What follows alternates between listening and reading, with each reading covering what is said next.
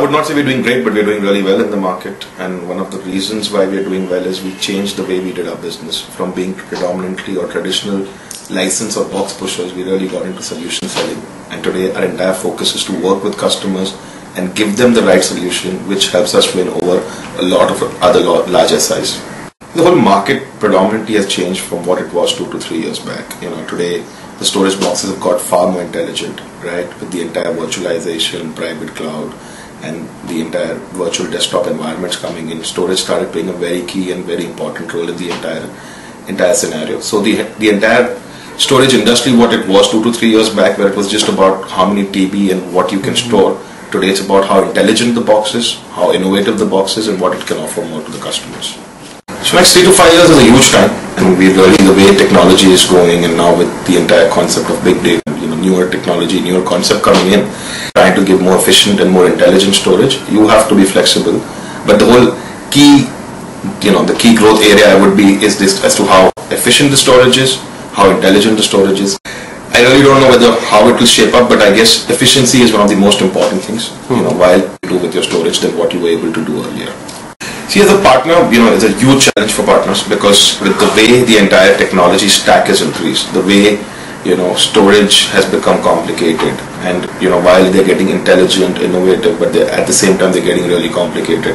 So for a partner, one of the most important thing is that he needs to spend on technology. He really needs to spend a lot of time in upgrading skills, in keeping in pace with the new technologies, the new products coming up, and with the amount of vendor in the market, has to really narrow down on which vendors he wants to work with, on what technology, and really scale himself up to the next level. Otherwise, survival will be very tough. Cloud computing, if you ask me, as of today, is a reality, right? It is not a distant dream, or it's not something which... So a lot of customers who have a lot of storage, a lot of computing, are trying to build their own private clouds, which they have been doing successfully, and they will further go on to. And so storage as a service in cloud is a very, very real, it's a very near reality.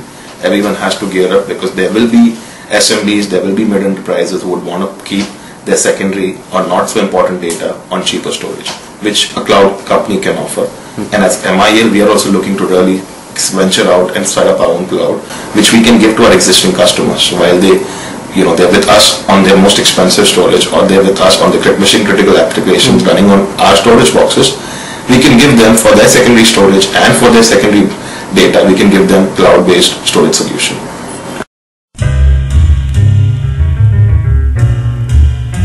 Right, so for MIEL, the entire storage evolution within the company from a hardware storage started with NetApp, right?